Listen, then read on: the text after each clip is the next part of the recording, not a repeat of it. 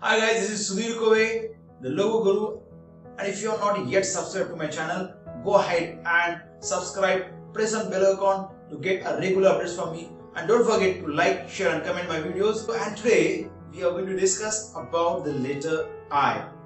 And when I say I, it is a small I, the I with the dot. Do you know what I stands for? I stands for the present. And the dot above the I stands for how much are you into details. Yes, when I say details, what it means? It means that how much importance are you going to give to the details. So, in case of I, the I dotting can be divided into two parts. One is the placement and one is the way you are going to make it, the shape.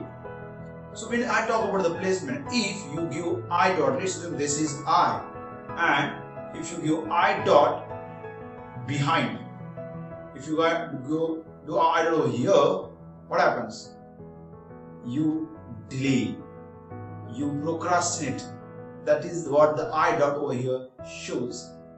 If you give I dot over here in terms of it going forward, what it shows that you are impatient. The I dot will show that you do not have patience, you do not have this ability to show calmness, you will jump on conclusions all the time.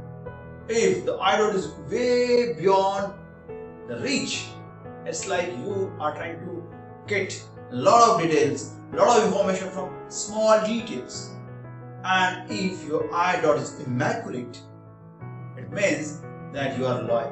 You are loyal to your brands, you don't change your brands easily, you don't change the things very easily, you will be loyal to the things. Yeah, loyalty in marriage as well. So now, what about the shapes? What if you have this kind of I, circular dot? The moment you have circular kind of I, this person becomes mature, childish. This person becomes attention seeking. This person wants to eat chocolates, cakes and ice cream. So this is the person who is a kind of happy. They seek attention. They want to enjoy the life. So this is kind of I. What if you have that kind of I? If that is the kind of you have, it means that you are hiding something. It means that you are not very open for details. You don't want to reveal a lot of things to the other person. So this adds a stress as well, because the way the angle is forming in front of you. Yep, this is capping on the eye. Now what if you have this kind of eye? If this is the kind of eye you make, this is the kind of eye dot you make, it means that you are way too analytical towards the small details of the eye. Okay, and now what if you have this kind of eye? Now this kind of eye shows that you are way too romantic. When I say romantic, what a romance means in graphology is like you will like to say sorry, and you will like to say thank you, and you will appreciate other people, especially opposite sex or whatever your sexual orientation is, saying sorry and thank you to you.